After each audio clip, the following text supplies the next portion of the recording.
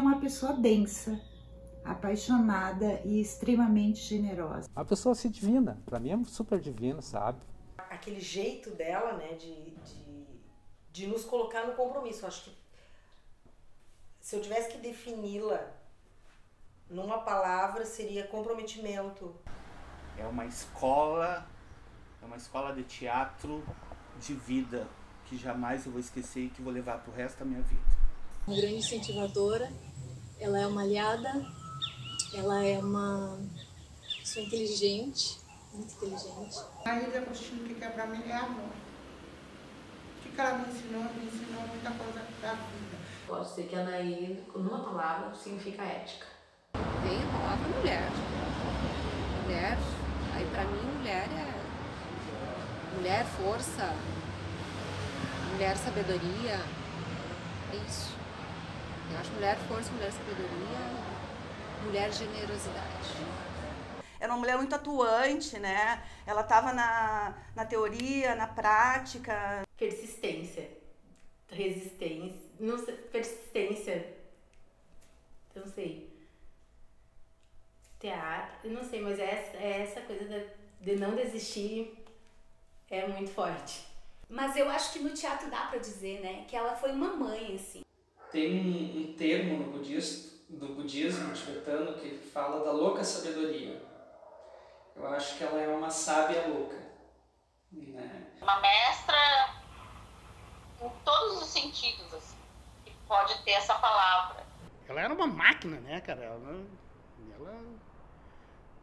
Ela era extraordinária, não tem como explicar. É uma coisa, na verdade, assim, ó, o que ela me ensinou não tem como explicar. Botou algumas lentes importantes pra gente, né, na nossa visão, pra gente ver o mundo, né? É uma pessoa, antes de tudo, muito generosa e com o conhecimento dela e muito apaixonada por tudo que ela faz. Nunca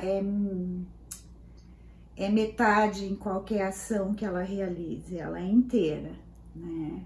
E ela jamais vai ouvir tu relatar qualquer questão para ela sem tentar te dar soluções e te ajudar a chegar às soluções. Eu acho que seria uma pessoa totalmente carismática, responsável e apaixonante pelo trabalho que exerce, né? É essa mulher super poderosa, é uma mulher que ela lê a alma da gente, né? Na sala de ensaio, que ela ia quase sempre assistir os ensaios, eu resolvi ter tinha que estar limpa a sala de ensaio, não podia ter um chapéu, um sapato, um figurino, um acessório desorganizado. Às vezes eu pensava, de onde é que eu vou tirar isso? E não era assim, vai pra casa e pensa. Tu tá ali na coxinha, querido, quando eu disser entra, tu entra. Tá, mas entra com aquilo que eu falei pra te entrar. De onde é que tu vai tirar? Onde é que tá esse coelho nessa cartola? E eu não tinha como dar aquela resposta tão imediatamente. E como que não, né? Como que tu não vai estar ali completamente envolvida se ela era totalmente entregue, envolvida, a vida dela nisso, né? Como que vai dar menos do que isso agora, né? É a seriedade que ela trata o ofício, né? E eu acho que isso eu posso dizer que em boa parte eu aprendi com ela, né? A seriedade em todas as etapas do ofício.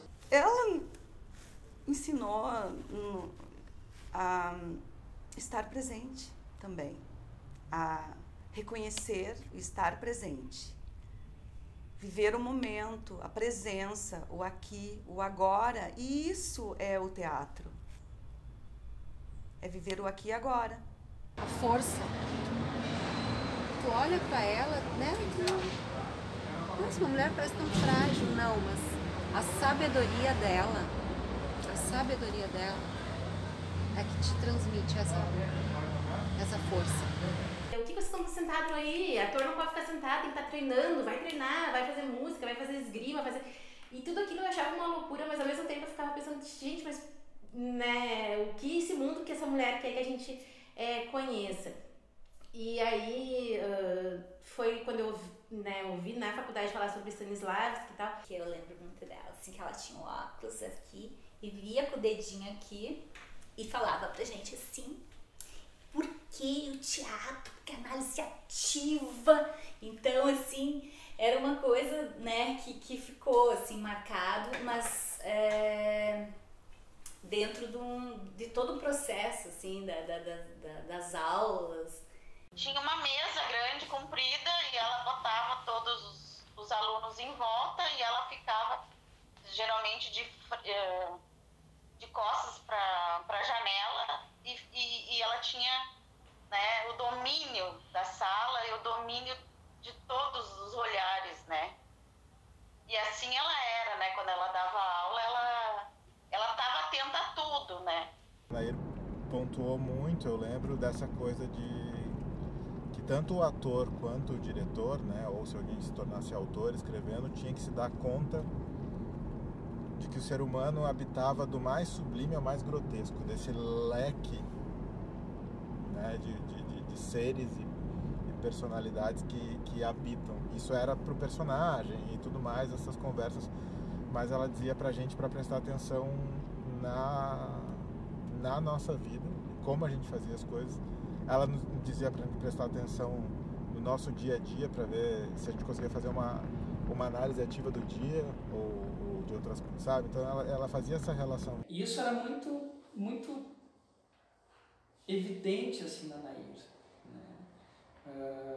O teatro, a arte era muito maior do que o indivíduo, assim. Então eu reparei que as pessoas que tinham alguma dificuldade em relação a Nair eram as pessoas que, no fundo, elas não eram para estar ali, elas eram para estar em outro lugar, né? E as pessoas que realmente gostavam daquilo que faziam, que estavam ali para realmente tornar um ofício aquilo que está aprendendo, essas pessoas tinham uma relação com a Nair diferente. A Nair é uma pessoa com uma vivência incrível também, né? É um livro, quer dizer que a gente pode sentar perto dela e ouvir as histórias, são sempre histórias muito interessantes, as histórias da família, a história da trajetória dela é muito bonita, como que ela saiu de uma cidadezinha lá do interior de Erechim e foi para a capital sozinha, e como que ela levou os irmãos para estudar em Porto Alegre, todo mundo estudou. E fora as outras histórias, as histórias teatrais. Quando eu estava no colégio de freiras, eu fui interna 4 anos. Lá eu fiz 2 papéis principais, mas aquilo ficou longe, muito distante. Depois eu nunca mais fiz teatro. A Nair, mais ou menos, eu conheci ela nesse período de 86, 87, 88, porque eu convivia já com o pessoal do teatro, né? Tinha terminado o 2º grau, fui para Porto Alegre para fazer vestibular para medicina. Se eu não passasse na medicina, a minha segunda opção era a educação física. Então eu passei na educação física, não consegui a medicina, e já era o 2º ano que eu tentava. As pessoas querendo fazer artes cênicas porque acham que vou levar junto, mas não. Era 24 horas por dia, como é que tu vai estar fazendo um outro curso junto, né? Lá, na educação física, eu tive problemas políticos. Fomos criar uma chapa, eu e os amigos, uma chapa para o DCE. E eu tive problemas políticos porque era na época da ditadura militar. Finaleira, assim, quase para apresentar a Dama das Camélias. Cena final que a Marguerite morre, porque ela está tuberculosa. A Nair foi lá dar uma dirigidinha. Então, eu tive bastante, como é que eu vou dizer, conflitos aí dentro e eu terminei vendo que eu ia ser preso ou alguma coisa, terminei pedindo transferência para a direção. Nesse curso de direção, eu fazia concomitantemente as aulas de interpretação. Na época era chamado curso de interpretação. No 5º semestre, foi aula teórica com a Nair. Evolução do teatro e direção teatral, que era o primeiro espetáculo. Nós tínhamos que dirigir um espetáculo. Utilizei as mesmas disciplinas que eu usava nesse curso técnico, que eram os mesmos professores. Concomitantemente ao curso de direção, eu fiz as pedagógicas para fazer, depois pedir o reaproveitamento para licenciatura. Se eu fosse falar uma palavra dela, eu diria para ela super, super objetivo. Essa seria a palavra que eu diria para ela. Em julho de 78 eu termino o curso de bacharelado e peço reingresso na licenciatura e já peço aproveitamento. Como eu tinha todas as disciplinas já prontas, eu já posso me graduar em licenciatura também. Dessa humildade, né? Tanto que ela nunca se moveu para isso, para ter essa visibilidade. Ela estava sempre ajudando a gente nos trabalhos, mas não era o nome dela que estava ali sempre, né? E tanto agora. Ela é tão brilhante assim que ela faz com que os outros façam ela brilhar, porque ela não vai buscar isso e ir atrás disso. Né? Eu fiquei tão impressionada com os livros de Stanislávski, de Grotowski, do Coupeau, que eu pensei, mas eu não posso ficar parada aqui agora, eu tenho que continuar e desenvolver esse conhecimento, né? Quando tu tem essa possibilidade, tu tem essa noção de que tu tem que entrar naquele universo, tem que sair do teu e se teletransportar para aquele personagem. Isso eu aprendi com a Nair. Fiz 2 projetos, um para a Polônia e um para a União Soviética, e eu recebi essas 2 bolsas. Para a União Soviética eu fiz para cinema e para a Polônia eu fiz para o teatro, para ir fazer com o Grotowski. Só que a bolsa veio para mim estudar em Cracóvia. E aí ela me disse uma coisa que eu nunca vou esquecer. Ela disse que era para eu acreditar sempre na minha intuição. Eu tinha solicitado uma bolsa para o cinema, para fazer cinema na União Soviética. E até então eu não sabia que eu não ia para o cinema. Quando eu cheguei em Moscou, é que eu fiquei sabendo que eles me mandaram para Leningrado. E daí eles me mandaram para a escola de teatro. Então eles me conduziram para o Katzman e para o Tostonogov. Eles analisaram meu currículo e me conduziram para a atuação e para a direção. Até porque eu fugi um pouquinho do teatro, fui para o audiovisual e outras, mas eu acho que também eu aprendi muito assim, porque não vou dizer Nair ou o curso mesmo, assim, também a ouvir, assim, né, porque você escuta, né, a crítica ou leva como crítica ou não, mas você aprende a escutar os outros também. Eu não sabia receber nem a crítica e nem o que nem era crítica, né? Era um ensinamento, era o dedinho lá que não era, ela queria, é isso. Cara, tu tá aqui, eu tô te chamando aqui, não, isso não serve, sai fora, faça melhor, você pode fazer melhor. A minha formação que eu tive universitária e a escola que eu tive na Rússia são completamente diferentes. Tanto no sentido do currículo, quanto a questão pedagógica mesmo. Porque aqui no Brasil, na URGS, onde eu estudei, não havia um sistema que congregasse todas as disciplinas e que tivesse um princípio que pudesse orientar toda a criação. E essa coisa que é muito stanislavskiana nela é de que até hoje, cada vez mais me debato com os alunos e tal, que o processo formativo, ele tá na mão de quem tá fazendo, né? do aluno. Né? Ele não sabe disso, mas a criação depende daquela individualidade e daquela individualidade poder transcender a própria individualidade para produzir singularidade, né? E o Stanislávski fala que por que um professor? Um professor é alguém mais experiente que pode encaminhar esse trabalho para que não vá para um lugar comum, para que alguém mais experiente para conduzir esse trabalho e dar confiança pro aluno. Mas eu não tinha um sistema que eu pudesse dizer, como é que eu vou dizer, encontrar vertentes e unir as diferentes vertentes para conduzir realmente o ato da criação.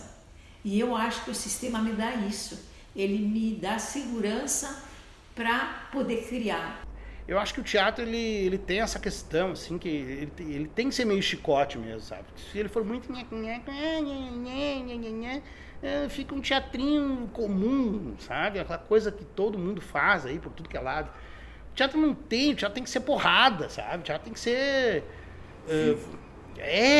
Quando eu cheguei lá, é que eu comecei a ligar essas disciplinas também, esse conhecimento que eu tinha adquirido, essas técnicas todas, que eu comecei a perceber que havia um sistema e que, por exemplo, sobretudo, o que mais me chamou a atenção era a questão dos elementos do sistema, que era aquilo onde o trabalho do ator sobre si mesmo, que a gente nunca tinha ouvido falar sobre esse trabalho do ator sobre si mesmo. Fazíamos exercícios que muitas vezes eram interessantes, mas que eu não tinha essa ideia da formação dessa segunda natureza. Então, todo esse conhecimento que me dava a possibilidade de uma evolução e de um aperfeiçoamento pessoal e artístico, eu não tinha, achava que era muito disperso, assim, né? Que dependia muito também da minha, claro, sempre depende da minha vontade, mas não só isso, que eu tinha um currículo todo e de conhecimento que me levava a um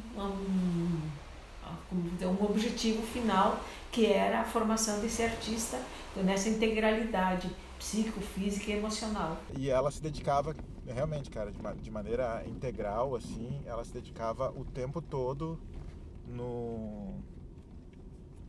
quando ela vinha.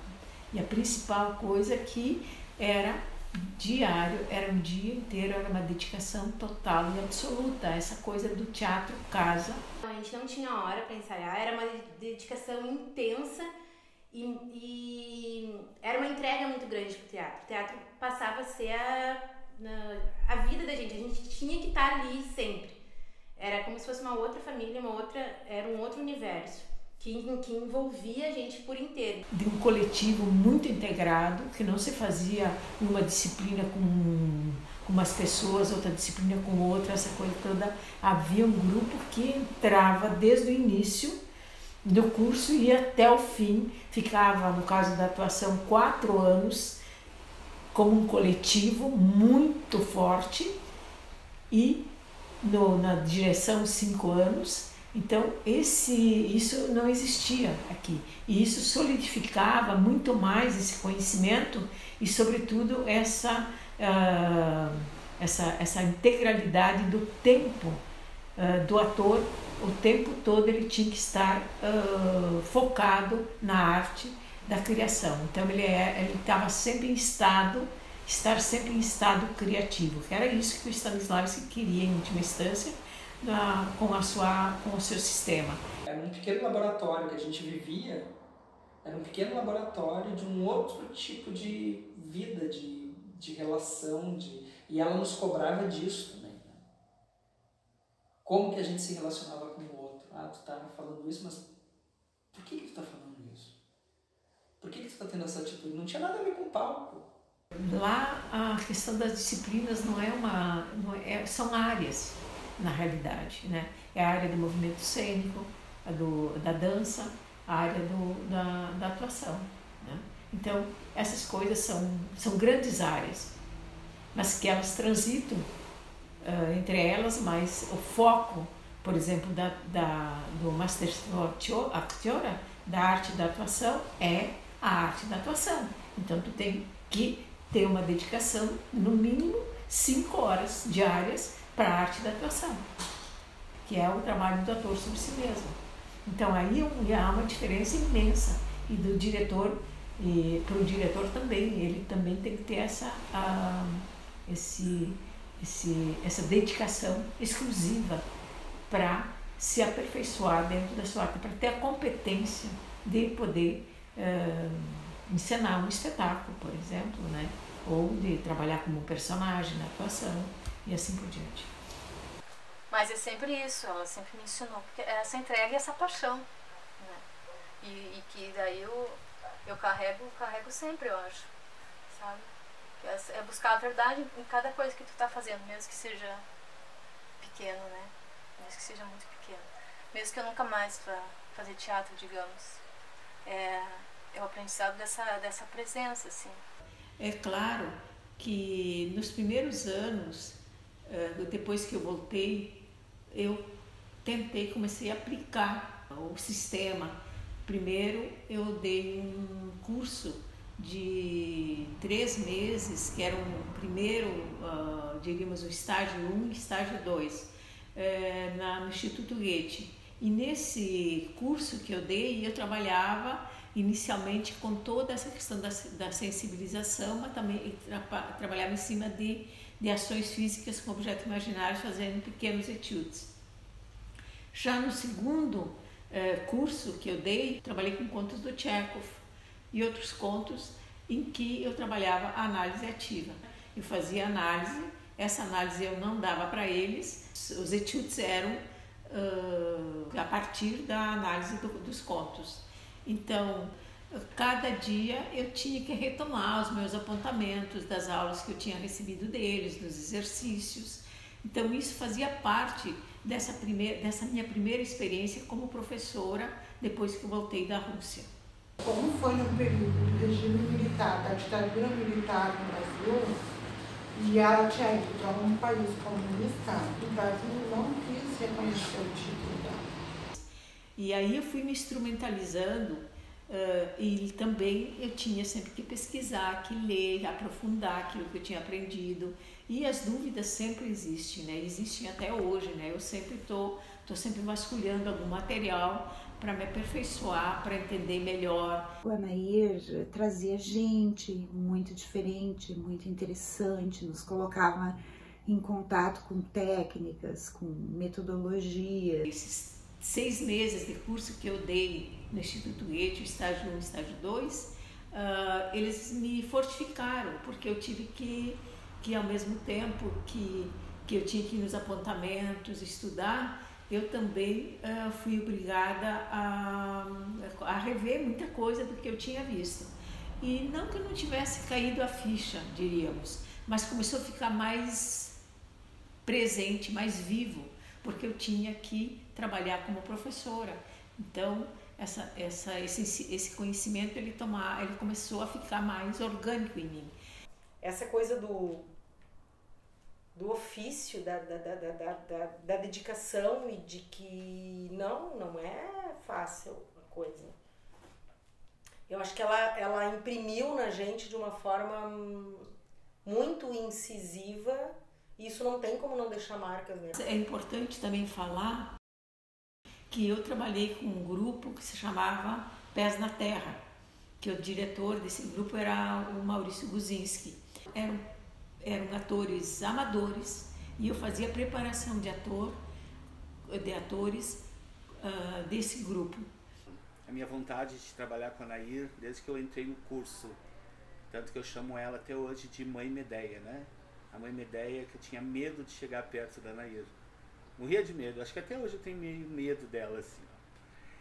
E trabalhar com a Nair, ser aluno dela, foi um privilégio.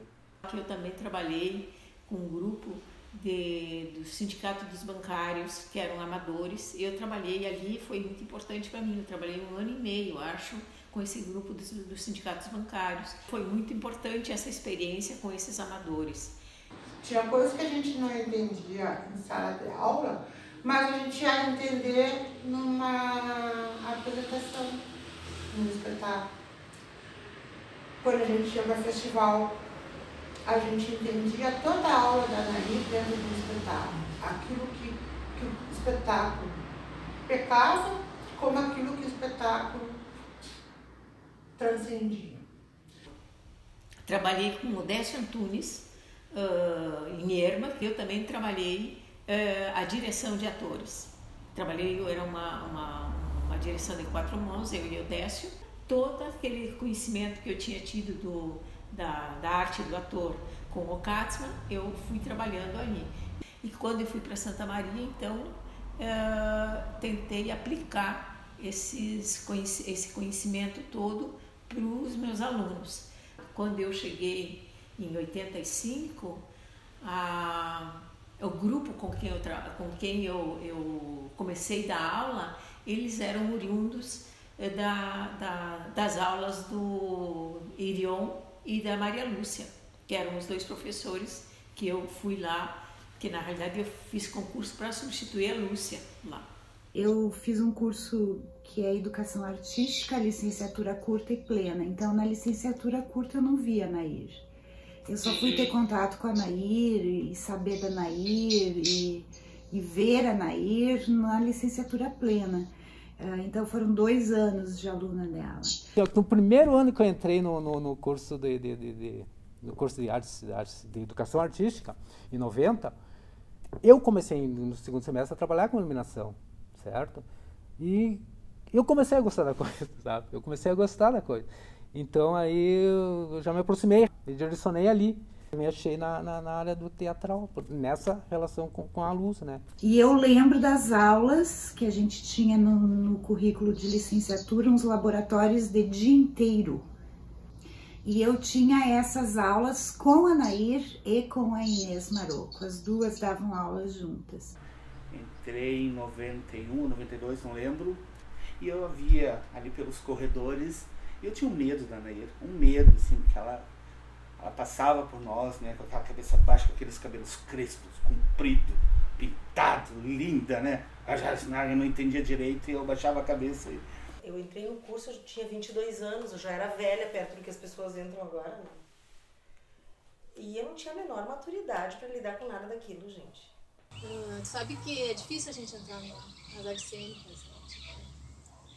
Que é as artes cênicas quando tu entra, né? Que curso você está fazendo sem? O que é isso? As pessoas nem sabem, né? A gente já ouvia falar na professora que tinha ido para a Rússia.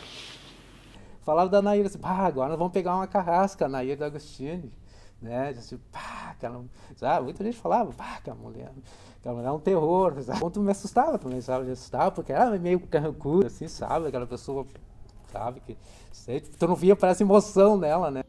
Uma pessoa que dirige ator, tendo feito a escola russa, que trabalha com a pedagogia, né? É o diretor pedagogo que não diz para um ator o que ele tem que fazer, mas mostra um caminho, tem que achar um caminho para colocar o ator dentro do seu próprio caminho criativo. Eu acho que esse é o maior mérito da Nair. É um dos maiores talentos da Nair, dirigir atores, foi o grande ensinamento que eu tive com ela, pelo menos foi esse aspecto que mais me interessou, entre tantos que ela apresenta. E quem é diretor de ator, nesses termos, eu acho que tem que ter uma escuta muito atenta, né? Tem que ter uma escuta. Tem que saber olhar para as pessoas, e a Nair sabia olhar. Ame-a ou odeia, ou deixa, porque a gente odiava ela em muitos momentos, porque ela era muito rígida. O que era o sentimento que rolava em mim? Era o medo.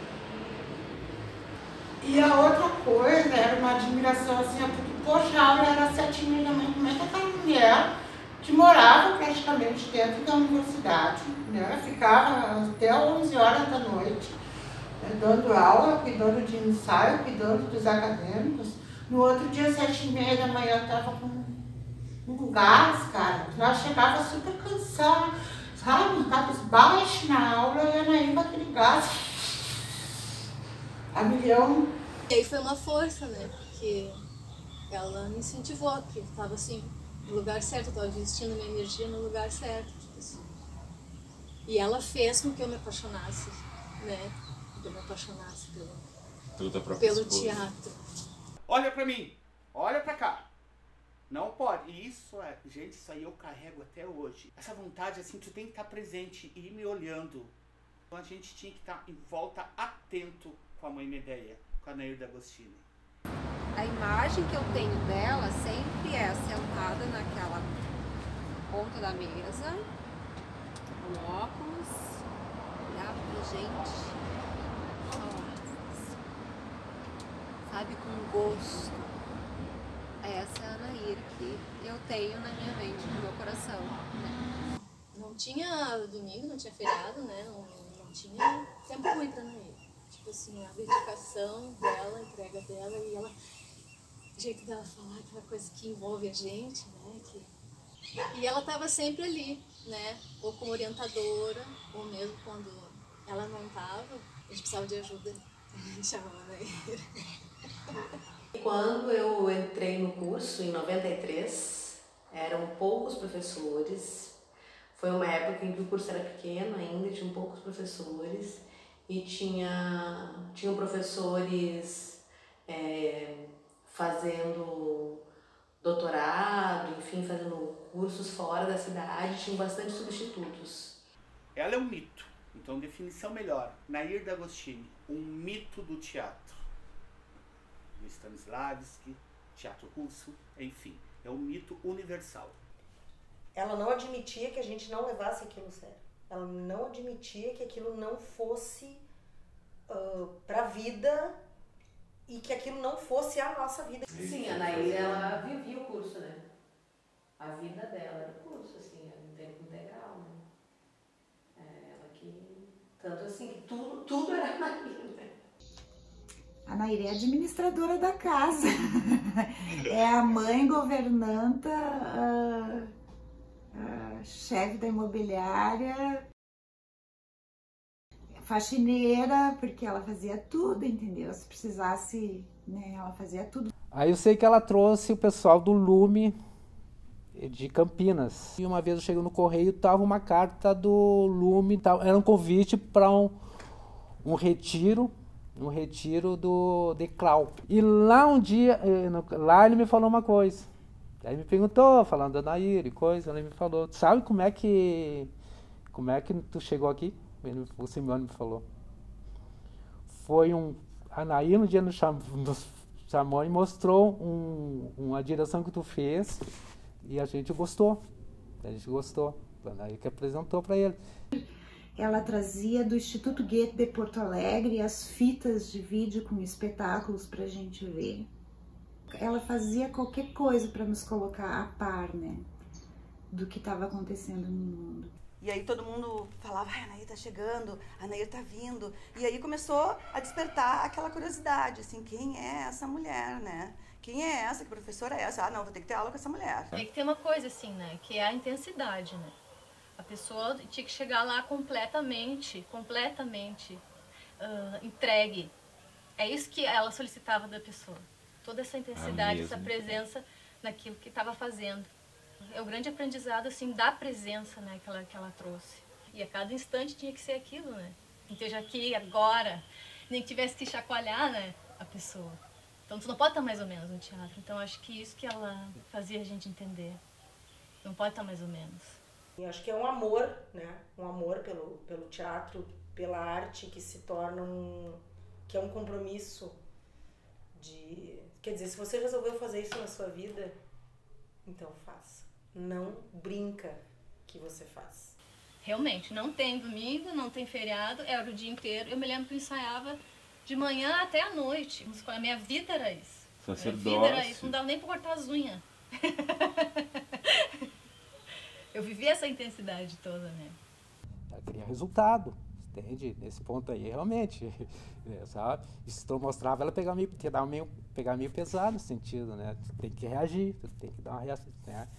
Essa pitada de dureza que ela tinha era para chamar para esse compromisso com a arte, com o teatro. Quando nós éramos alunos dela, a gente assistia a aula, a gente discutia, porque era das 7h30 ao meio-dia, aula. Né? E a gente não entendia toda essa maravilha e essa potência que é essa mulher. Eu acho que ela era demais para nossa cabeça. Eu penso que o conhecimento, ele exige um tempo para ele se não vou dizer solidificar, porque ele não se solidifica, ele fica mais, diríamos, mais complexo. Se tu tinha interesse pela coisa, ela te ajudava, sabe? Uma pessoa meio assim, ela te ajudava. Agora, se tu não tava nem aí é contigo o negócio, contigo, sabe?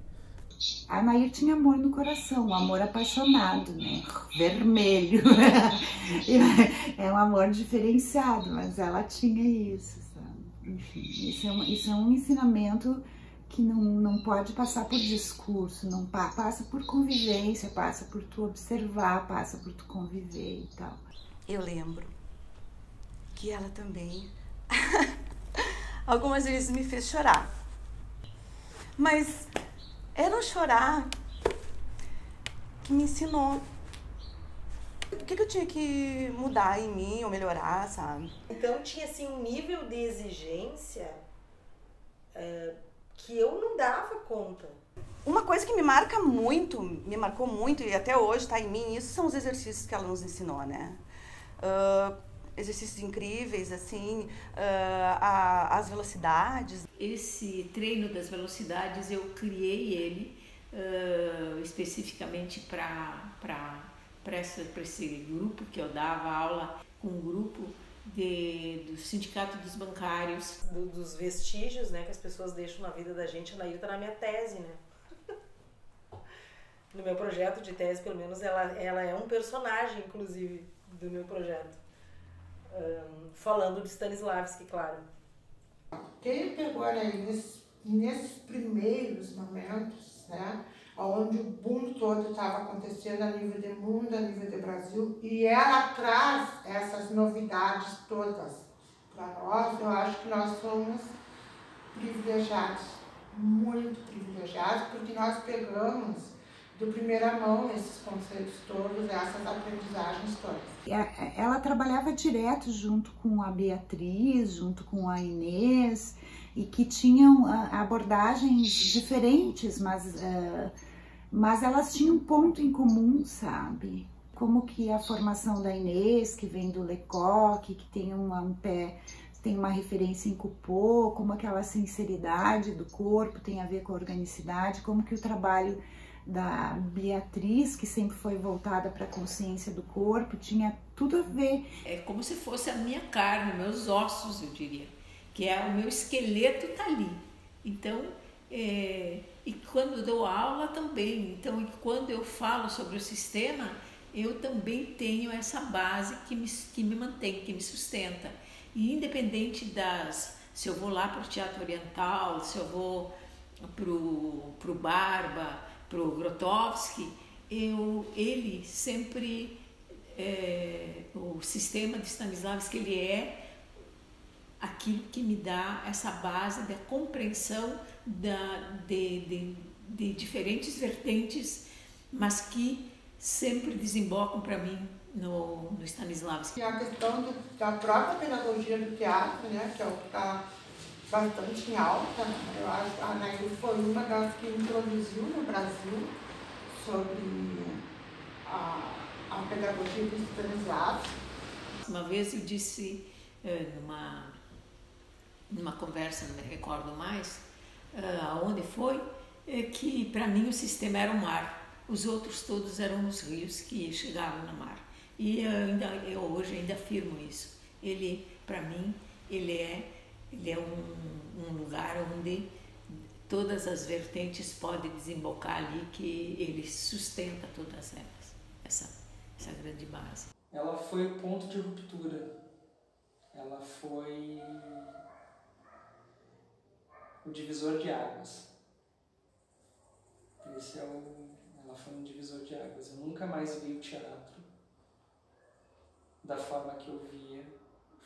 Desistiu antes da Nair e depois da Nair. A gente cometia o pecado de ser stanislavskiano quando a teatralidade era vamos dizer, o carro-chefe, a onda do momento. Então o Stanislávski era visto como um psicologismo. Depois ele deixou de ser um realista, naturalista, psicologista e se tornou o cara que não trabalha o real.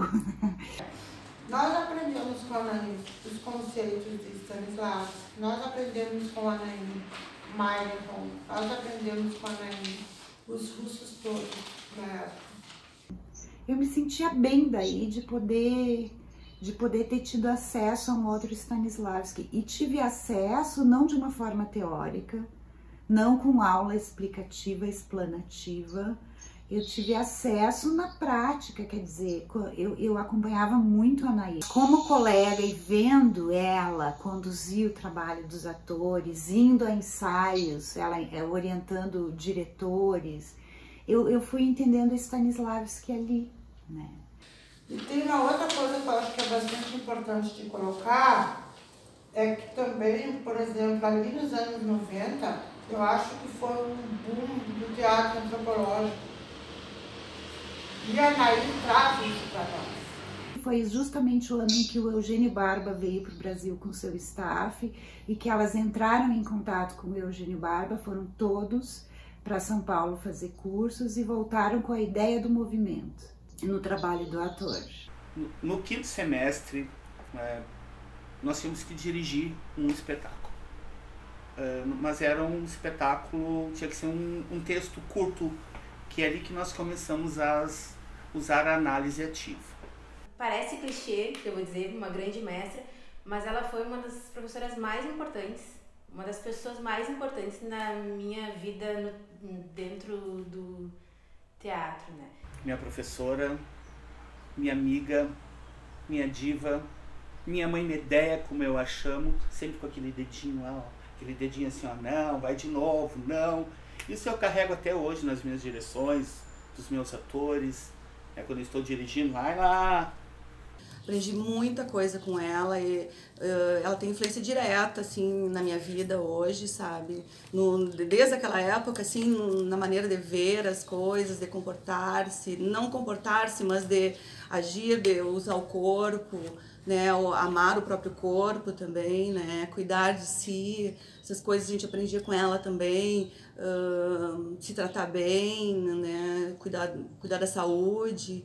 E ela era muito crítica, assim, ela não poupava ninguém, né? Ela nunca foi de poupar alguém de passar a mãozinha. Isso ela nunca fez. Pra mim, era sempre como um desafio. Parece que o tempo inteiro ela ficava desafiando. Vamos ver até onde ela vai, vamos ver até onde ela vai. Então eu me lembro que foi um momento que só ficava realmente quem estava disposto a isso, né? Quem estava querendo se entregar de verdade. Essa coisa da verdade, eu acho que ela tinha, que ela também queria ver nas pessoas, né? Porque daí os professores tinham saído para fazer suas capacitações fora de Santa Maria, né? E fora do Brasil também. E aí praticamente ela carregou o curso sozinha. Então assim, ó. Era a Nair. Aí a Rosane era só a Nair que estava no curso. Como assim, gente? Ela tinha que sair da aula para atender telefone. Porque não tinha outra pessoa, porque ela era tudo. Coordenadora, chefe de departamento e professora.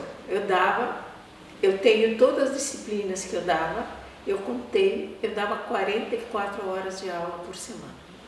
Eu vi terminar o curso de educação artística, porque daí entrou o bacharelado. O nosso curso de licenciatura, ele era um curso que estava em vias de ser bacharelado. Então, na verdade, já era um bacharelado com nome de licenciatura, né?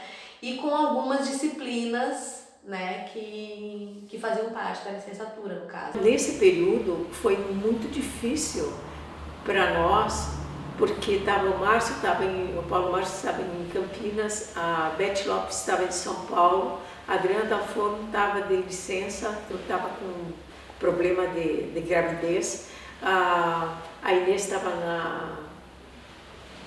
em Paris, então, e nós eram esses os professores. E ficamos eu e a Rosane só. A Rosane como substituta e eu como efetiva. A grande cabeça do primeiro currículo do bacharelado é a Nair D'Agostini. Eu acho que a Rosane deve ter contribuído também, a professora Rosane Cardoso. Se nós não aprontássemos o currículo dentro do prazo X, nós perderíamos as vagas que eram das artes cênicas. Então, daí todos nós íamos ficar sem o curso não ia ser extinto. E então a gente trabalhava muito, ficávamos até eu e a Adriana, ela digitando tudo e eu tentando organizar. Havia um esboço do novo currículo que tinha sido feito antes todos esses professores saírem, mas ele precisava ser complementado. Porque ela sentava naquela mesa grande da biblioteca, ela sentava na ponta e todos em volta, em silêncio, ela falava sem alterar o tom de voz, sem precisar chamar atenção, e todos eram voltados para ela, assim, sem piscar. Então eram coisas diferentes, sabe? A Nair mais teórica, né, e de experiências, era na área de estética. E a Nair também teórica de direção, mas assim, ali ela mostrava, ela era atriz, na verdade, né? Ela não era só professora, ela tinha trabalhado muito como atriz, então ela tinha esse corpo preparado de atriz. E isso passava, ela sabia transmitir isso pra gente, sabe?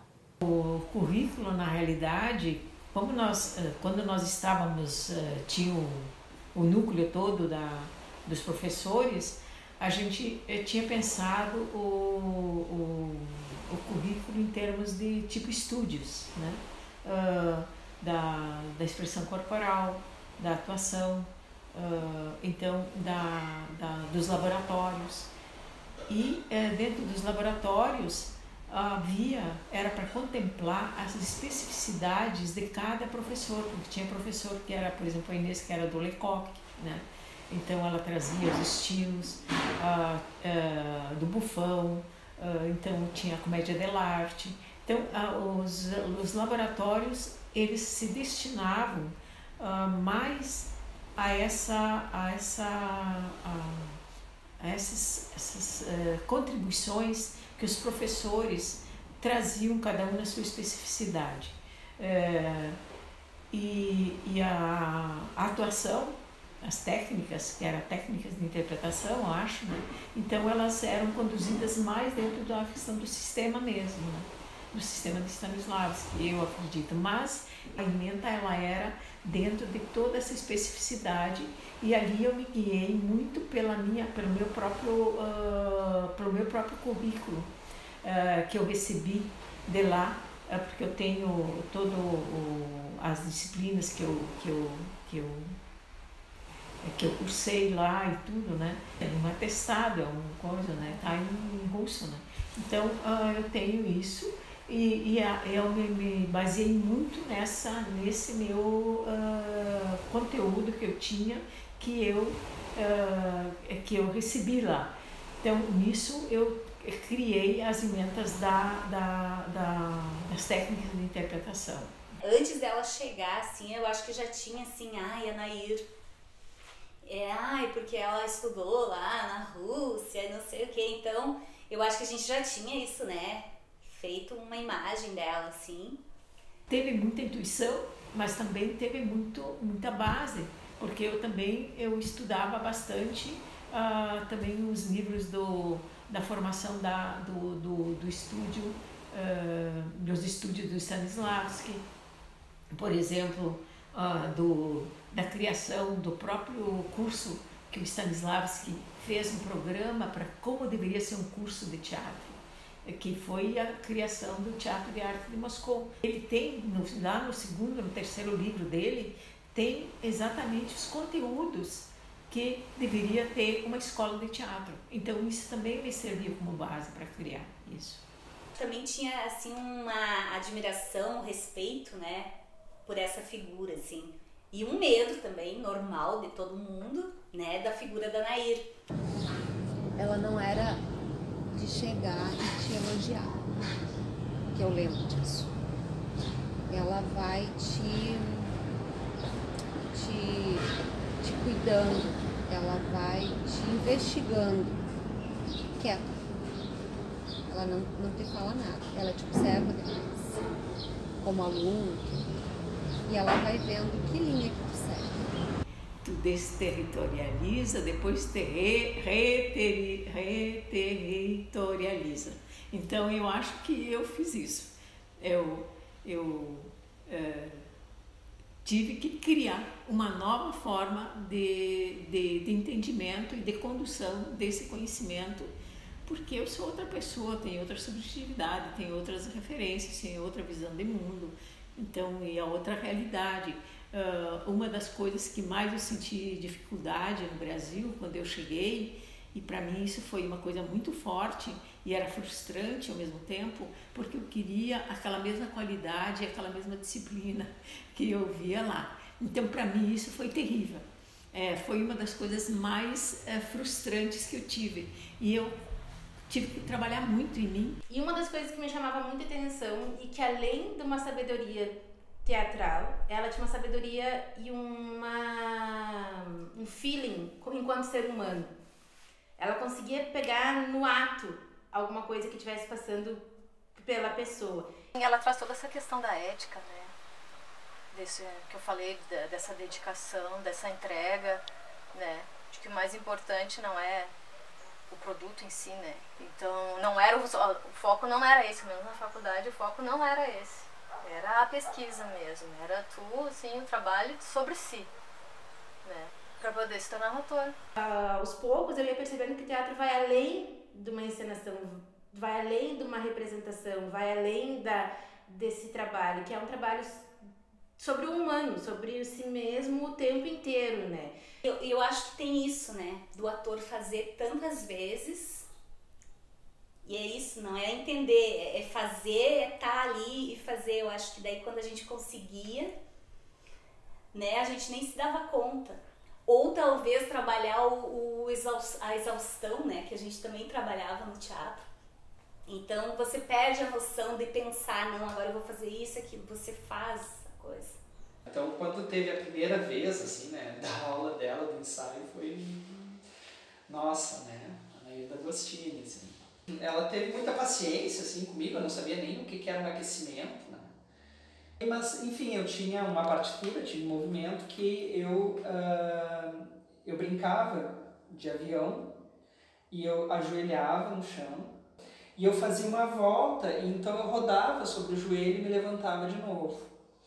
E a Nair viu o ensaio e para ela não estava bom, eu não conseguia fazer. E eu acho que essa foi a primeira experiência marcante com a Nair, porque daí eu fiquei muito tempo fazendo isso, me ajoelhando sobre um joelho, rodando sobre esse joelho e levantando, brincando com o aviãozinho de novo. E eu não sei quanto tempo ela fez eu repetir isso, até que ela disse que ficou bom. A Nair é o teatro da crueldade. Ela fez muita gente chorar. Assim como ela fez muita gente rir. Eu não me senti invadido, eu me senti parte de tudo aquilo que eu tinha lido até aquele momento, assim, do pouco que eu tinha lido de Stanislávski, do pouco que eu tinha lido de Grotowski. Quando eu vi ela fazendo aquilo comigo, eu me senti parte dessa tradição, que é muito, assim, do teatro, que é muito maior do que o indivíduo, na verdade, né? Ela, por conta própria, percebia o esforço daquela equipe, porque é uma equipe, né? A diretora, os atores, né? Enfim, mais a professora, além dela, e, enfim, acabava sendo uma equipe. E ela percebia o esforço daquela equipe em tentar fazer o melhor possível para que aquela peça seja interessante. E aí tem toda a questão da luz, toda a questão do cenário, figurino, e, claro, principalmente a questão da atuação, né? Então, ela sempre foi muito prestativa, ela às vezes não aparecia do nada, nós estávamos lá ensaiando e ela abria a porta e tô com horário livre, pá, fechava a porta, entrava e... Ela tinha uma generosidade de uma coisa assim, ó, que eu não sei hoje como que essa generosidade como ela tinha, como ela apresentou para nós, né?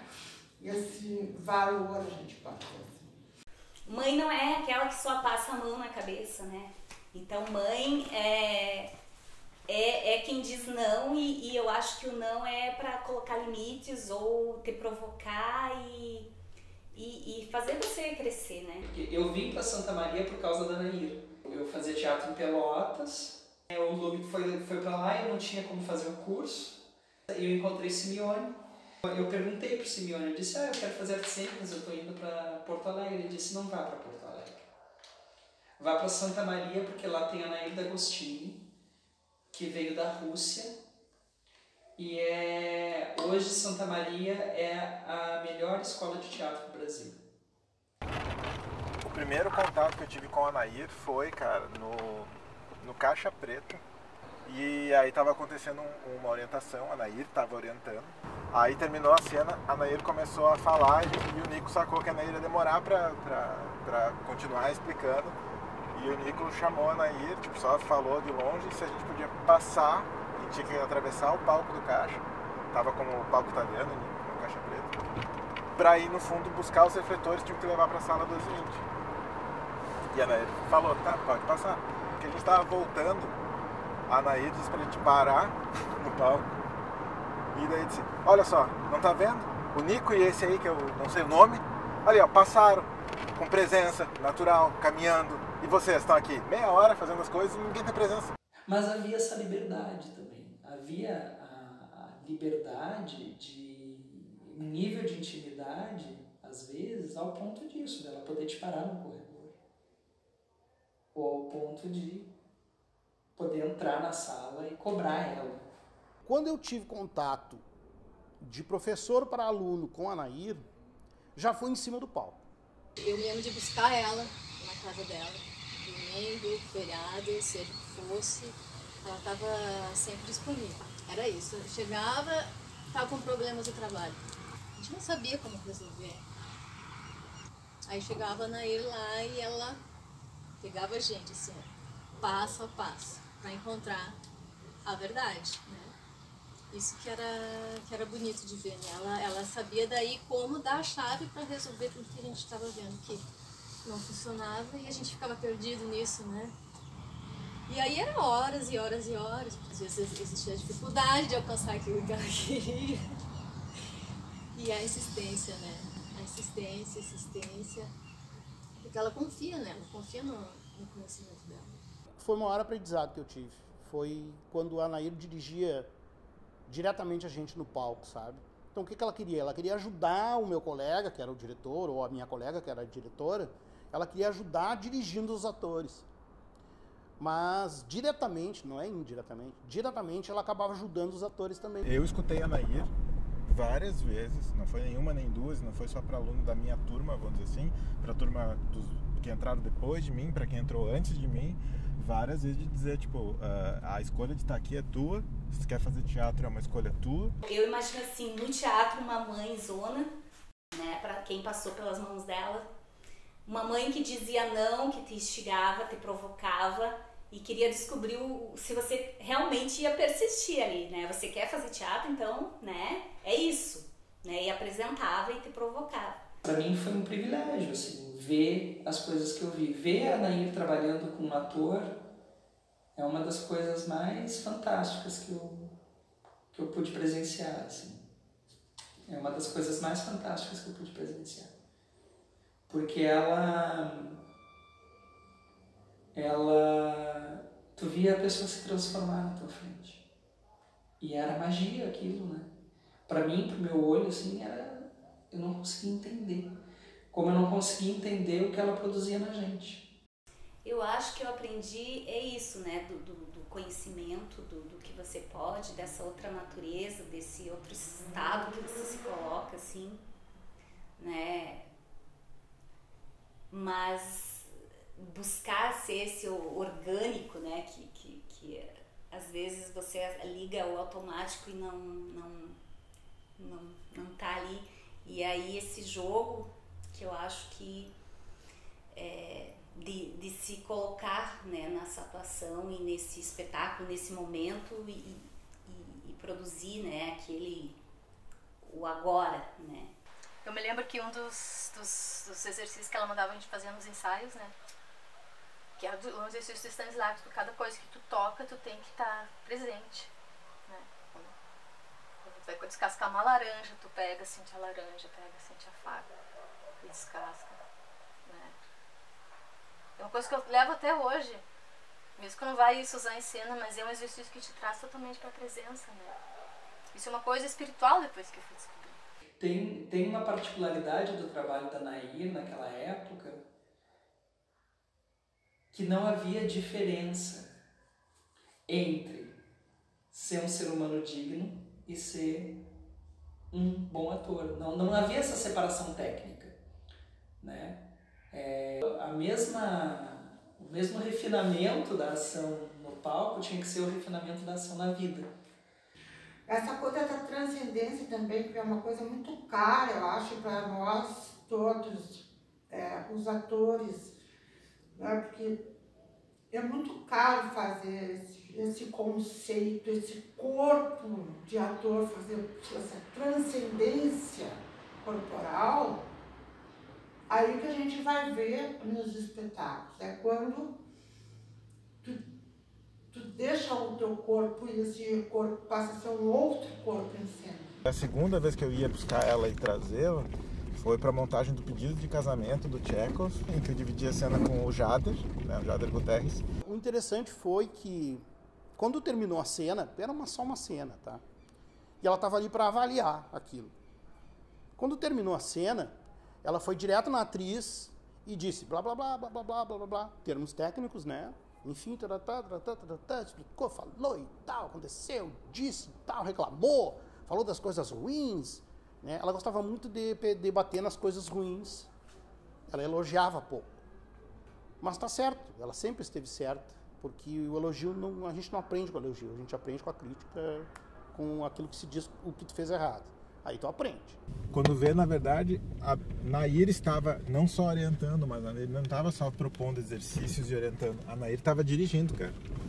Bom, enfim, ela falou. E o outro rapaz, que era o que chegava para pedir, no caso, a filha do meu personagem, em casamento, também ela falou. Ambos, os dois, estavam no curso há mais tempo que eu era novata, recém tinha chegado.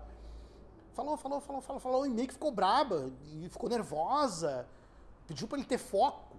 E foco, tu não tem foco, e não sei o quê. E foi meio que uma gritaria, assim.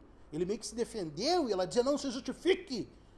E eu assistindo isso. A Nair botou aquele dedinho que ela fazia, assim, aqueles olhinhos vidraram, assim. A Nair olhou assim, se tu repetir essa pergunta para alguém algum dia na vida, tu não diga jamais que tu foi minha aluna. E aí, ela pegou e simplesmente disse, é isso, virou as costas e foi sair. Eu, na mesma hora, levantei e a interrompi, né? Eu digo, não, só um pouquinho, professor. A senhora falou dela. Falou dele. Disse e aconteceu. E pra mim não vai falar nada. E ela disse assim, olhou, cruzou os braços, fez assim, disse, tu até deu pro gasto. Isso aí. Literalmente começou a chorar. Tipo, copiosamente chorar. E aí a Nair olhou e viu, assim, tipo, com aquela cara do tipo, pá, peguei pesado demais, né, cara? Tipo, passei do ponto, sabe? Aí eu olho assim, a Nair olha assim, Jader, Léo, venham cá. E nos chamou pra perto, assim, dela. E a gente tá aqui, que foi, né? A gente pensou, né? Vai sobrar pra gente agora, né? Ela olhou assim, depois eu explico pra vocês, mas façam um favor, acalmem e peçam desculpa por mim. Uma das coisas que me disseram sobre ela, quando eu cheguei lá, é que ela não elogiava. E eu lembrei disso, quando ela disse isso, que eu tinha até dado pro gasto, eu pensei, isso é um elogio. Comigo ela sentava e conversava e explicava e trocava ideia e não sei o que mais. Pro Jader, ela provocava o Jader. Ela sacava o que era de cada aluno, sabe? Ela provocava o Jader de outro jeito.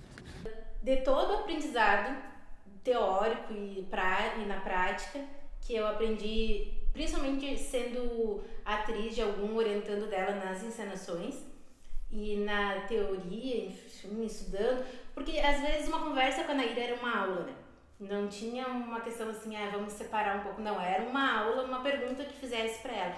Inclusive, nesse dia que eu briguei com ela na frente do Caixa Preta, ela me deu uma aula de ética, de ator, assim, maravilhosa. Ela me botou no meu devido lugar onde eu deveria estar. Eu fui uma escola, tipo assim, esses espetáculos aí que a Nair ajudava a trabalhar foi a verdadeira escola, assim. Então, assim, se eu tenho alguma bagagem de teatro nessa vida, provavelmente tenha sido dessa direção direta da Nair quando a gente tinha essas direções dos colegas. Porque ela faz tu arder, ela faz tu limpar. Entende? Ela faz tu limpar, porque se tu tem vícios, ela tira todos, ela acaba contigo. A Nair tinha isso, ela te destruía às vezes, mas ela tinha isso também depois de dizer que ela acreditava, né? E é bom quando as pessoas acreditam em você, né? Mesmo na crueldade. Porque é uma experiência iniciatória, né? Aí é que é o ponto, é uma iniciação. Não é... E a iniciação envolve morte. Toda iniciação envolve uma morte. E morrer não é bom. Ninguém quer morrer, né? Se a intenção dela, a vontade dela, o que ela gostaria era ensinar a técnica, ensinar a teoria, ensinar sobre a vida, sobre o teatro e nos dar essa possibilidade de conseguir lidar com a vida nossa e as dos outros, junto aos outros, de uma maneira que venha a acrescentar, que venha a enriquecer e que venha a trazer amor, ela conseguiu. Ela está conseguindo e ela vai conseguir sempre. É uma questão de readaptação, que eu acredito, né? E sempre aperfeiçoando, nada está dado para mim. Cada dia eu sei que eu tenho que avançar um pouco mais.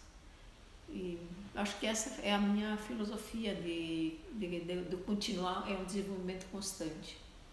Toda vez que eu tinha algum questionamento sobre a questão de vivências, a questão Stanislávski em si, como que a coisa acontecia, eu questionava. E eu questionava ela, porque eu sabia que ela era mais bem preparada para isso. E ela prontamente me atendia. Parece que todos os outros professores orbitavam. A Nair era, porque tudo era, a Nair não vai gostar. O que a Nair vai pensar? Gente, tu vai fazer isso? Eu sempre fui considerada muito autoritária dentro do curso e que eu era intransigente. Então, e fui trabalhando, ao mesmo tempo que eu trabalhava essa minha exigência de querer que o trabalho fosse completo, que o trabalho fosse, que houvesse uma integração total e uma dedicação total ao trabalho, eu percebia que os nossos alunos eles não conseguiam entrar de cabeça total como eu gostaria e que fosse que era uma exigência lá na União Soviética. Então eu tive muita dificuldade para me adaptar em relação a isso e aceitar que nós éramos diferentes e que eu tinha que trabalhar com aquele material que eu tinha. Nem tudo que ela me falava na época eu conseguia assimilar. Teve fichas que foram caindo bem depois, muitos anos depois, aí eu consegui entender como, por exemplo, ritualisticamente. Quando para um ator, quando às vezes ela se referia, aí ela dizia, faz isso ritualisticamente. Porque ela ia em loco lá te mostrar as coisas, né? Te mostrar como é que era, e falava de experiências, né? Que te abria, cada relato que ela dava te abria a mente, né? Naquela época eu me sentia uma esponja, né? Não por ela só, por outros professores, mas ela te fazia tu pensar, né? Tu raciocinar, tu fazer ligações. Porque ela consegue tirar de cada um aquilo que cada um pode dar, né? E isso é bem difícil, é bem difícil. São poucos professores que conseguem isso. E ela conseguia. Eu aprendi mais com a Nair, assim, eu acho que foi ter confiança. Ter confiança que eu posso, sabe?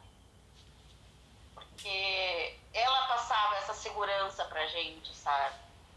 Ela não tratava ninguém como coitadinho, sabe? Todo mundo, eu via assim que a Nair, todos os alunos ela tratava igual, não tinha assim preferidos dela, entende? Mas então a Nair tinha esses lugares assim de muito íntegra. Tu sabia que ela tinha muito para te ensinar. Uma outra coisa que eu acho interessante era essa coisa de tentar entender a personalidade dos alunos, né? Como cada um, tipo, sabe, dentro do possível, né? Porque imagina, cara, várias turmas, vários alunos diferentes, né? Gerações diferentes, mais vida pessoal, mais, enfim, né? Toda a vida da docência, sabe? Tipo, como é que ela conseguia, tipo, articular, enfim, tudo isso. E mesmo assim, tipo, nesses dois casos, né, que eu vivi, tipo, ela não se negou em nenhum dos casos a ter um tempo que era fora, sabe? Tipo, do previsto, contratual e tudo mais. E, cara, pra mim isso é uma coisa, eu acho que pra mim, pra vocês, que são mais ou menos da mesma geração ali, isso é uma coisa muito marcante, muito impactante, assim, tipo, que fica, sabe, desse respeito, desse amor pelo aquilo que tu tá fazendo. Eu vou ter aula com a Nair e todo mundo falar, não sei, mas ao mesmo tempo esse medo foi se tornando, à medida que a gente foi tendo aula de ética estética e vendo como é que ela era e não era, vai se tornando uma admiração, né, esse medo. E depois tendo aula prática também. Mas a Anaís tem muita influência de estar aqui nesse teatro. Eu agradeço por ela. A Nair foi assim, não foi só professora, sabe? Quando tu recebe isso aí, uma pessoa assim, sabe? Ela apostou em mim, né? Apostou. Então, assim, eu tenho muito a agradecer a Nair. O melhor professor que eu tive, assim, daquele curso, e até fazer, até hoje. Então, tem que só mais ter a agradecer. Tem mais que agradecer ela. Ela foi aliada na minha vida, nos momentos de vida. Ela foi aliada na minha profissão. Ela foi a grande incentivadora. Eu acho que a gente foi um grande encontro, assim, que a gente teve, sabe? Eu senti que ela se tornou minha parceira, assim. Porque nós somos o legado dela. Eu sou o legado dela. E eu tô aqui. E vou continuar. O que ela me ensinou, e assim vai continuar sempre. Ela, né? E ela conseguiu transformar pessoas, sabe? Em pessoas que enxergam, veem o mundo e querem que ele fique melhor.